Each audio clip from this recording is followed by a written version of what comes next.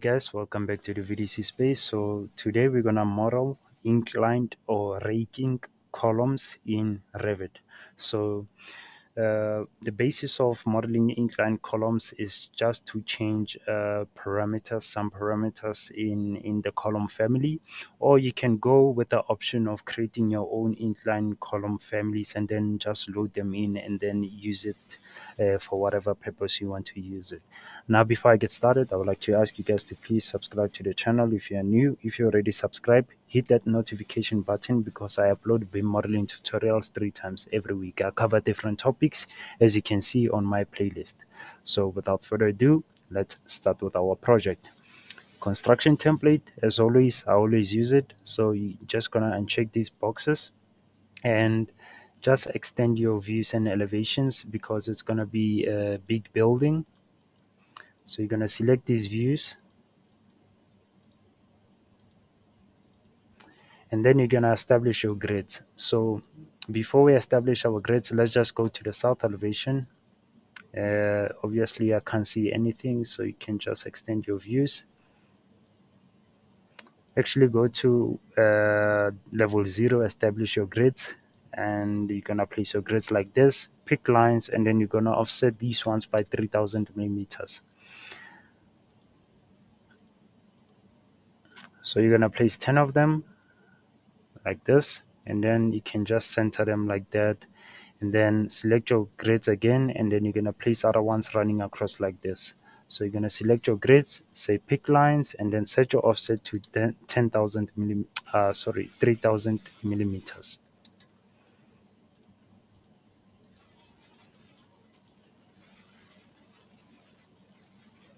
So you're going to place them like that, and this is what we have. So after this, you're going to go to the south elevation, and then you're going to establish your levels, and you can just extend your grids like this.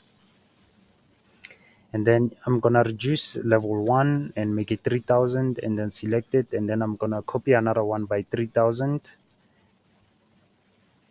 and then another one by 3000. So we're gonna have all in all 5 levels. So after this, as you can see, it's black. We have to actually make it a view. So you're gonna go to view, under plane views, you're gonna select structural plane, and then you're gonna select all of these and say okay, and your views are established. And you're gonna do the same thing for the floor plan. You're gonna select the remaining ones and say okay. In this instance, we're going to use structural plans. Go to structural plans level 0, and you're going to go to structure and then place your floors. So you're going to say floors under structure. We're going to start with the last one, which is level 4, and then you're going to place your floor like this. And in this,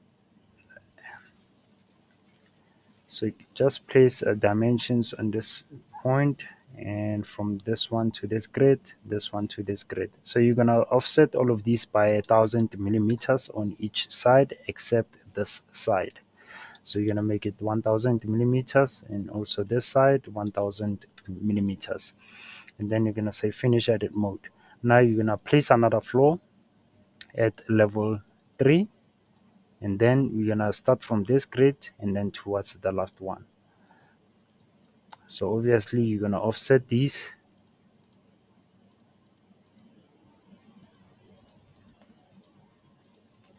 and then select this one, offset it by 1000, offset this one by 1000, offset this one by 1000, and say finish edit mode, and then your floor again, select.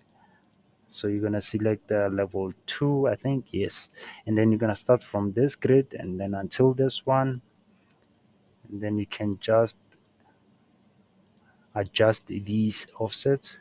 So they're going to be 1000 millimeters. So this one is going to be 1000, enter. This one is going to be 1000, enter. This one is going to be 1000, enter. And say finish edit mode. And then I think the last one is going to be level 2.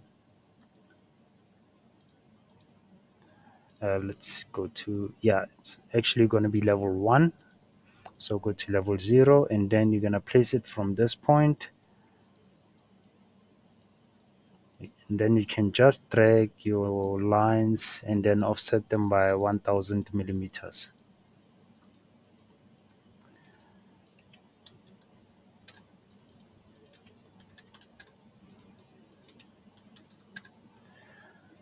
Say finish edit mode, open up the 3D view, and this is basically what we have. I hope you guys can see where we are going with this. So you're gonna, for our columns, you're gonna go back to level 0, insert, load family, metric library, structural columns, concrete, rectangular concrete, and then we're gonna go to structure and say columns. Make sure it's set to height, and then you gotta set it to level 1.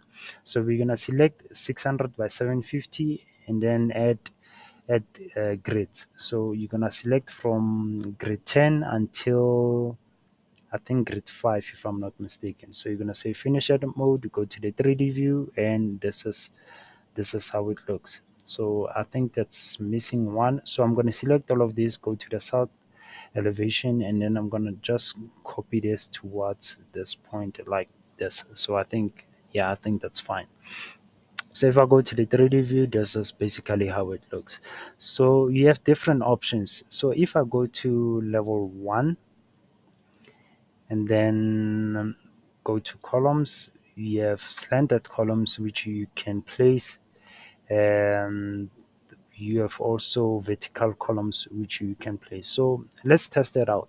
So if I place a slanted column, you can go to the south elevation and then select your column, and then I'm gonna set my grade to, let's just go to level 1, so it's grade 11, and then go to the south elevation and say column, set set it to grid 11 and say okay, and then I'm going to select my slanted column. So if I start from this point, I can place it at an angle of 15 degrees like this, and then it's going to be set like this. But as you can see, it looks very funny. So what you can do is you're going to select align or AL, and then you can align it using this face and then this face like this, and then you can align it from this point towards this point. But I think we have to change the orientation of these columns. Let's say select all of these, deselect this, and then I'm gonna press tab on my keyboard, and then after pressing tab, it's gonna change the orientation of these. So go to the south elevation and then select all of these ones, and then so that you can adjust it. So I'm gonna adjust it towards this point like this. So I think that's fine. So if I go back to the 3D view and then align again, so I'm gonna align it using this face and then align it like this. Now, as you can see, we are not done yet. We're going to have to fix this situation and how it joins towards the floors. So you're going to select this column, and then under modify column, you're going to say attach top base, and then you're going to use the attach column top first, and then you're going to select the top slab, and then you're going to say attach top base again, and then you're going to check this base, and then you're going to attach the bottom slab, and then it's going to be refined like this. So obviously you can select it, go to your elevation, and then you can adjust it however you want. So you can adjust it like this, and this is basically your inclined column. So this is what we have. So I'm going to select this, and then I'm going to copy it towards the other grids using the grids as our reference.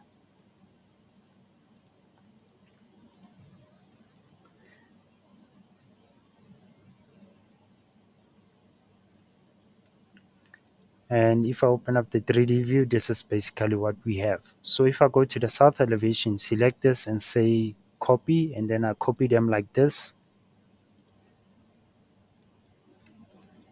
This is basically how it looks. Now obviously I'm gonna go to the south elevation, and then I'm gonna select these ones that are vertical, and then say copy, drop down the paste, align to selected levels, and then I'm going to select these two levels, level 2 and 3, and then they're going to be copied. And then this last one, I can just copy them manually and constrain this, and then I'm going to copy them like this. So let me just select this ones and then copy them to the other grids, and they're going to be set up like this, and then also these ones. And then I'm going to copy them so that they can transfer the load towards these ones. So this is basically how it looks. That's the basis of inclined columns. The other option is you can select the ones you have already placed which are vertical, and then under your constraints on your properties, we have the column style parameter which you can check. We have the slanted column which can be angle driven and point driven. So you can select it and then change the angle to 30 degrees. And also, as you can see, you have the option to modify it using these 2 points. I'm just going to say undo. And then also you can select it and then set it to endpoint driven. And then if you go to the your elevations, you can just adjust it manually like this. Go to the 3D view, and then as you can see, you can uh, um, modify it using the attached top base or detached top or base. So I'm just gonna say undo. Yeah.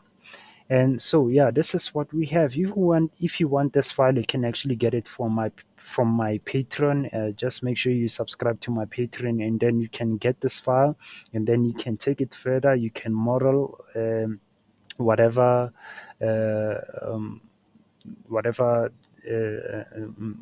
the building that you want, be it if it can be a commercial, if it can be an office building or a school, you can use it for whatever purpose that you want.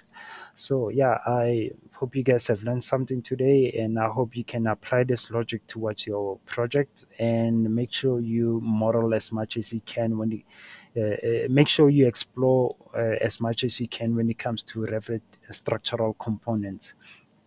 And yeah, that's it. Thank you guys for watching, and I will see you on the next tutorial. Peace.